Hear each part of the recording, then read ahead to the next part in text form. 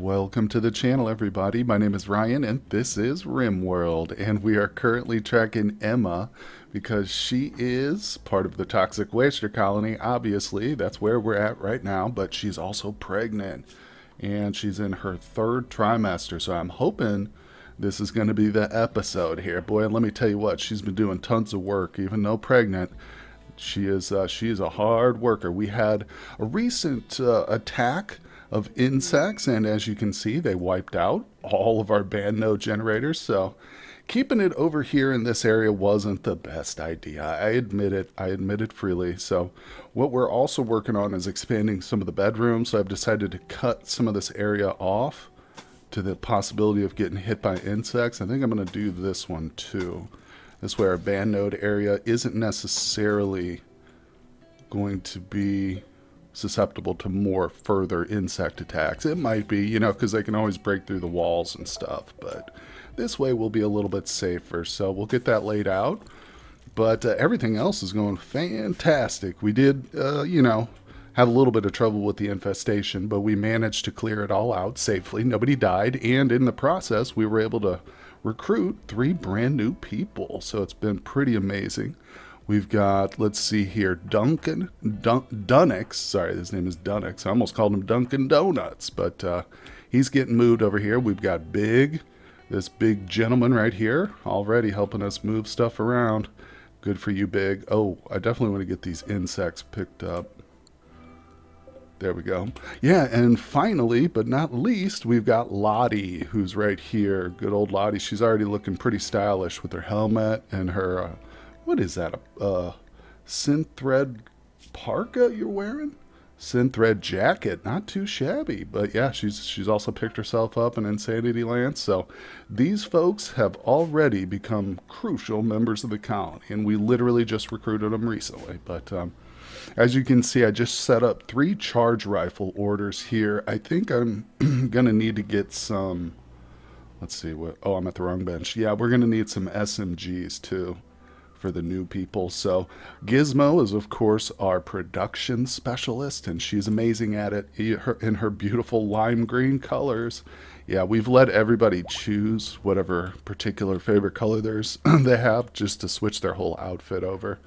And let's see, yeah, we'll do that with these newbies too. It makes it a little bit easier for folks at home watching to figure out who's who at just a glance. But yeah, as you can see, the stupid mechs are all just wandering around. There we go. Beautiful color there, Dunnix. I love it. All right, set the favorite color. There we go. Very nice. Very nice. I'm liking the look of that. So I'll go through with each of them now, and we'll allow them. Oh, Dunnix is already going. We need to change this guy's name. So let's look here. RimWorld, Careful Shooter, Gourmand. That is actually a really good pawn, isn't it? I mean, Gourmand's not the best, but good traits nonetheless. Let's go for, how about, that seems appropriate, right? Iron-willed Gourmand, the Iron Chef. Heck yeah. So we've got the Iron Chef, and he is our backup cook, I think, right? Don't I have Dunnix? Butchering. Well, let's put him as cooking.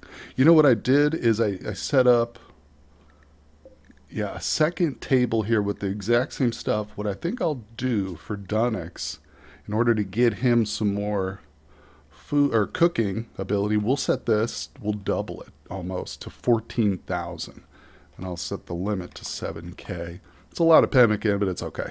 And we just added 3 new people to the colony, so don't forget about that. Plus, we got a baby on the way, so we need food.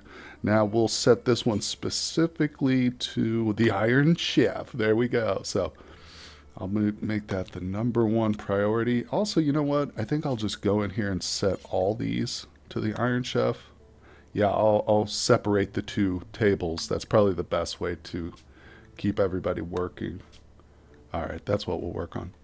Okay, well, while Gizmo works hard at the charge rifles, we've got a bit of a decision to make over here. I notice we've got a synthetic liver, a wake-up implant, which is pretty interesting for the toxic wasters. I'm wondering, you know, for, what is it, the waster xenotype, since they are like constantly addicted. Will this negate that essentially? Does that mean that like they don't need to use outside drugs? So I'm fascinated. We actually pulled this out of a prisoner. It was this prisoner right here. Yeah, we took it out of immolator. In fact, how's he doing? Genes are still regrowing. Scanning sickness. All right. So we're keeping him around just for his genes and stuff. But let's get back to it. So we've also got a synthetic heart. Let's start with that. What I want to do is look at for the oldest colonists. So I'm going to start at the start here, snuff, and I'm just going to use the hotkeys, the period and the comma, to go through each one. So 28, I'm going to speed through this real quick. 26, 46, there we go, Raiders 46. Oh, I think Sun might be the one at 54. Yep, Sun's the one. We got another oldie right here, and Dunix is newer, but not quite 54. So Sun, guess what? You're getting yourself a synthetic heart. Because, of course, the older ones usually do have trouble with their hearts eventually. But, I keep clicking the wrong thing. Let's, since this is the heart and it's potentially fatal, let's go ahead and bump her up to the full Glitter Tech meds. Alright, we'll do the heart. And I guess any of them are candidates for the liver. But, let's see. How's Gizmo? Let's give Gizmo the liver, since she is just basically such an important member of the colony. There we go. Okay, and I guess I decided we'll give the wake-up rib to Raider. Why not, right? He's been a very crucial member the whole time. He's our #1 researcher and scanner, so he deserves it. He definitely does. Okay, well, successfully installed that rib on our boy Raider here. Very good. I think Sun still needs the heart, so Emma's coming over here.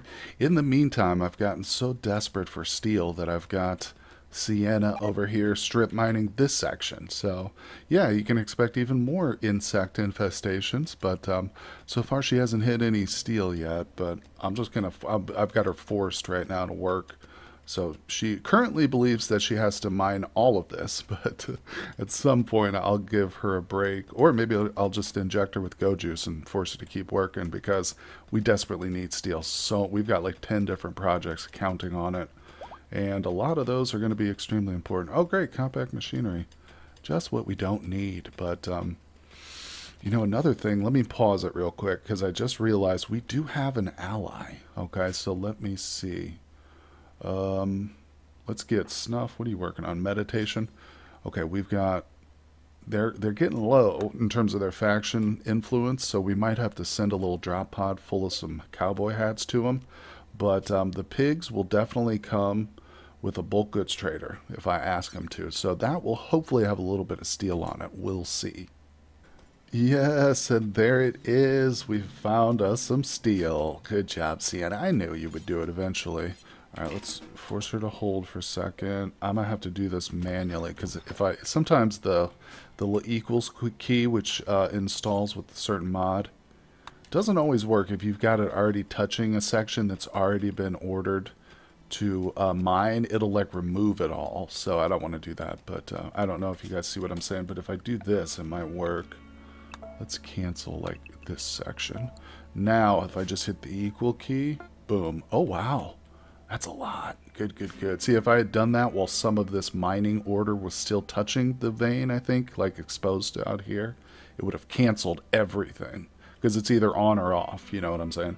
But anyway, so enough of that. Let's just focus on this right here. Oh, yeah, speed things up.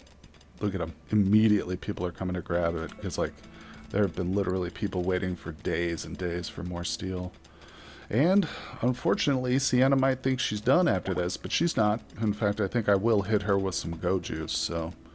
Speaking of that, we'll do the Go Juice and the mining command after this. Let's see just how fast we can get her. Of course, she has one drill arm, but that's it. Somebody did suggest I give her 2, and one day we might. Alright, do your mining command. Let's see, you better have some Go Juice. Yes, she does. Alright, good, good, good. Now, let's prioritize this. Where are you going? Okay. I think she's starting to feel the effects of that constant Go Juice use or something. She's acting a little bit weird, but that's okay. Okay, well, with all that steel we just dug up, it might seem like we don't need the trade anymore, but we do. Trust me, that steel won't last forever. So I've got some clothing, basically, in this. So we're going to send it over here to to the ball walk pog here for plus 30. That's not too bad. That's a decent amount of influence. Should get us back up to a point where I don't have to worry about it degrading from ally to just friend again or whatever, or neutral. Well, I think it's about time to load up several more of these garden areas here. One good thing, since going in here and trying to place this and then go for boom, like it's kind of awkward to place this soil in a irregular room shape like this, so I highly recommend this mod here, the shapes mod for that. So we'll select whatever we want to do. Then you have the little paint bucket, and you can just boom, literally fill in anywhere that's not cut off by a door. Why is it not cut off by a door? There we go. So that will do it in a real quick and easy fashion. Now the one thing you got to remember is that if you set this to the paintbrush thing, it's going to stay there. So you need to go back in and reset it to the original shape. Otherwise it won't work right. And you might end up setting your whole map to be filled with dirt. No, I'm just kidding. I have tested it before, and if you accidentally use like the paintbrush thing in an area that's extremely large, for instance, it does have a limit. Like it won't do the whole map. It does a large area, trust me, but it won't do the whole thing. But still, the shapes mod, which is what that is, I highly recommend that one for sure. I mean, honestly, I recommend, there's about 200 mods I think I recommend total, but this is a really helpful one. Oh, crap. Well, I've been over here actively busting my butt trying to force these guys to do this, but it was too late. Two of our militors have gone hostile, and we can't even see them anymore because of the fog of war. Well, we'll bring everybody. Bring them all. Get them down here. You don't mess around with hostile militors. Now, where's the other one? Is this one hostile? No, that one's just wandering. But we're getting close. They can all turn hostile at some point. This is getting disastrous. Of course, we can fix... Oh my god, skunk. Fall back, skunk. Fall back. Fall back. No immediate danger. Okay. Iron Chef. Come on. Hope I don't get trademark struck for that. Okay, we saved it. Saved the day there, but this is priority number one. As you can see, I am forcing... Oh, God, I thought that was another one. Somebody's in a daze. I am forcing them. So even 9-month pregnant Emma, I'm forcing her to get over here and work on these, Emma. These are your mechs that are going crazy. Not like it's not my fault, but, you know how it goes. I always blame my pawns. Okay, well, checking out. We have got all our charge rifles. We got 4 of them now. This is the least quality, too. We've got 3 Masterworks built and 1 Excellent. So, Snuff, who is... Oh, Bulk Goods Trader showed up. Snuff, who is a 20 at shooting, has got one. Hiroshi, who is a 20.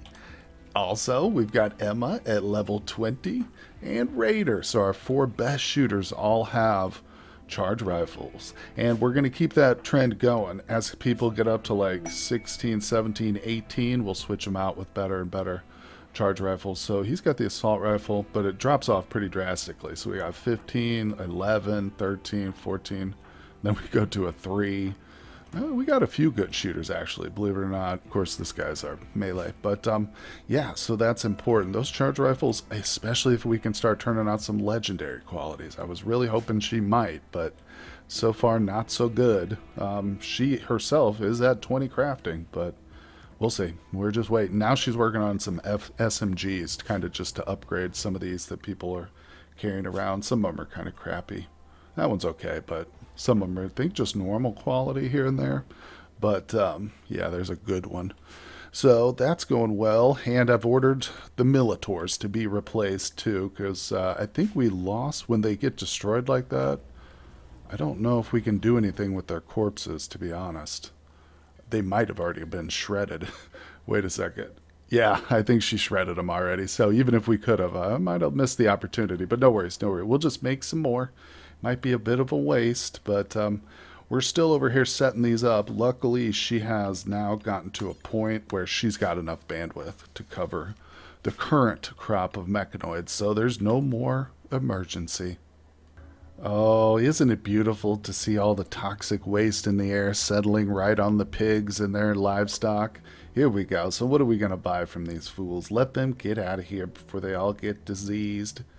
Toxic waste poisoning. Ooh, we'll sell them that. Now, please, for the love of God, tell me you brought some steel with you. Yes, 300. Look at that. You see that? We're already out of steel. What else? Now, I got tons of stuff to sell them, but they don't have a lot to give me. Let's go back to their animals. Did they have any? Yeah, I'm going to buy the yaks and the bulls. Like I said, we need these just for meat and stuff, and can't wait to get another actual human raid. That'll be fantastic. But, all right, I'm going to go through this and probably sell them a bunch of junk we don't need. And I'll show you guys in the end what I come away with. All right, there we go. Well, I'm getting rid of a bunch of our junky stuff, clothing and the extra textiles we don't need. We got an extra heart and a liver sitting around. We're taking their animals, steel, and components along with the neutroamine, and that's it. So they're good to go. Let's look at them real quick. I want to see if any of them are getting sick. Yeah, yep, toxic buildup initial, and that's not going to change anytime soon, let me tell you what. So in case you guys have missed it previously, we've got this, right? No, this one right here, the toxic spewer. It's a mech cluster. We got it a few episodes back, but I really have no intention of going to destroy it at this point. It has no effect but positives for our people. And, I mean, there is some downside. I shouldn't say that because there are no trees on the map or animals anymore. So that does kind of hurt a little bit, but we're going to be able to get around it. As you see, I'm just buying my own livestock, and we're currently starting to really drastically expand our greenhouses down here. In fact, to that end, let's go ahead and set another layer of columns. And what I can do down here, you can't place trees underground, but I can do bamboo. So, and basically anything I can make out of wood, I can use bamboo for too. So it's just a little bit less beautiful, I think. It has less beauty. I'm not sure about that, but I might have to check it. Although, like I said, it's a good substitute, so that's what we're going for. Oh, well, Emma and Snuff have decided to make a lifelong commitment to each other. So, not quite married yet, but if you guys are original watchers of the series, you'll know that they started this whole travesty married to each other, but they split after having a couple of kids. Then we cast some spells on them with Hiroshi's word of love, and now they're just the best of friends. Not Skunk, don't pay attention. Emma and Snuff. Where you at, Snuff? What are you doing? Oh, he's out here meditating. So that's good news. And of course, oh, look. It's happening, folks. Her little red symbol up here indicating she's pregnant is flashing. That means it's going to happen any moment. She's probably just going to collapse. She'll have to be taken to the hospital, but that's okay. That's okay. I'm going to watch her very closely. Oh boy, oh boy, oh boy. Well, we got ourselves another waste pack infestation, and I hope this is not inside the walls of the colony. We're about to find out. This could be devastating. Oh, thank God. Okay. So, yeah, you can see how many insects are about to land. In fact, let's go ahead and proceed here. First things first. Everybody is now restricted to the safe zone, and that includes the mechs. Nobody can go out there. This is a death trap. This is also another great reason why I've got my toxic waste packs outside here. Now, obviously, we do have a lot of pollution going on inside the colony, and in fact, we do have toxic waste packs that are bursting here, but I mean, still, luckily there's more of them out here, I guess. So this is just a bigger space, too. Jesus, how many are there? All right, let's turn this off, speed things up. Now, the interesting thing about this one... Oh, there's a corpse out here. The interesting thing about this is that, yeah, these things start dormant. Yep, you can see the cocoons. They all hold the mega spiders, so there's literally going to be like 31 mega spiders and speedelope, 32 of those. I also want to say that I think there might also be like hives, but I don't see them. Could be wrong about that, but let's, in fact, let's read what it says about the waste pack infestation, because this is, I believe, a mod. It might be, it might not be, I can't remember. Is this vanilla? Is the waste pack infestation vanilla? Let me know down in the comments because I can't remember now. But let's see. A group of burrowed insect stasis cocoons have picked up the scent of recently dissolved. They're tunneling. The cocoons will emerge in a dormant state that will remain dormant indefinitely. If someone approaches or disturbs them, they will open and release enraged insects. Okay. Interesting. So at least we have that basic amount of info. And the last time this happened, we just waited until a trader or whoever, another raid came along and ruptured them. I think that's probably what we're going to end up doing this time too, because we can hold out. We don't need to go outside the area of the compound at all. We've made ourselves perfectly self-sufficient here inside the mountain homes. So yeah, we're good. Well, hopefully it's not one of our allies that comes by, but we don't have any current traders or caravans ordered, so I won't risk it right now. Oh my God, I don't know what it is, but Emma is taking forever to have this child. Literally, Clope just became an adult in the time it's taken Emma. So, yeah, let's address this here. Old Clope, let's see here. So we've got 3 to choose from. Now, Clope is also, I think, similar in age to one of the others. But anyway, we'll address that later when it comes up. So, Clope is a shooter. I noticed that he's got the brawler trait possible, but we're not going to do that. God, I guess we're going kind. So quick sleeper, psychically hypersensitive, and kind. Those are good. Those are good. Let's see. Now we've got 3. Let's do a double in plants, double in cooking. We'll do definitely 1 in animals because we need as many animal trainer and people as we can get. Even though he sucks at it, and he's at -8, meaning he'll have to work himself just to get to a level 1. He'll have to go through 8 levels or whatever to get there, maybe 9. I don't know, my math's wrong, bad, but that's how that works. So it's good to have a passion there. All right, we'll go with that, I think. Okay, let's do it. Nice, good old Clopey Clope. Also, do you have a backup weapon? Yes, he does. So important to check his schedule or his work now. See if he can. Oh, we don't want him surgering. Warden, yeah, you're good. Oh, definitely handling. Yep, we've got him cooking now. Set up to cook. I don't have any tasks for him. I might have to set up like an oven, get him to do some baking or something, just to get him a little bit better at stuff. All right, everything else looks good. I'm definitely going to set him up to do some research and stuff. It's actually not such a bad idea not to just kind of leave him off the cooking duties for now, because we definitely need some research done. So we're working on that. I've switched Raider over from scanning to research now. Oh, there it is, folks. Oh, thank goodness. Look at her. She's in labor and she's going to use a telescope. Oh, Emma. Let's rest until healed, please. All right. And no, Big is not sick, unfortunately. He's got no bedroom, so he's sleeping in here in the hospital. He's going to have a restless night tonight, I think. Let's see. All right. We'll gather for the birth. Now, Snuff is the father, so I'm going to put him there. Who's the next best doctor? Not you. Oh, yeah. It would be, no, not Emma. She's the one in the hospital bed. There we go. Okay, it's going to be Skunk. So let me get that all set up again. Okay, here we go. Well, it's funny, too, because apparently just having the husband here is not enough because she doesn't quite love Snuff, so that would leave that blank. So I had to bring her brother in here to be present too, so that counts. Hiroshi's a loved one, so there we go. Let's do it. It's kind of funny. Hey, listen, they were magically forced into love together, so that's just how it goes. Maybe once they get married again, they'll be happily in love. Anyway, guys, there we go. So we ended with a birth, just like I had hoped. It will take a few moments for the baby to be born, and of course, not much going on with it for the first couple of years of its life, but we are definitely going to be sticking it in the growth vat, so you can count on that. And I hope everybody's enjoyed this one. Hit that like and subscribe button if you guys are enjoying the Waster playthrough. Leave me some comments below. I love all you guys commenting. It really makes my day. And I will see you on the next episode.